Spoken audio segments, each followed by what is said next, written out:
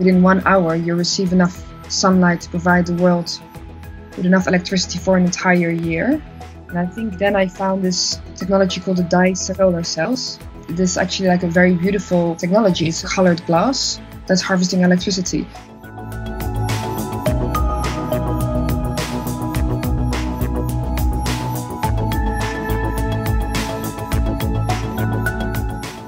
The next project I'm working on at the moment is building a pavilion, building a whole house where all surfaces, like the outside but also the inside, is harvesting electricity. And also thinking, okay, you can charge your phone, that's nice, and then the windows were much more efficient, so you could actually power home battery, but now really show this future of solar. That's not now in my head, but what needs to be built.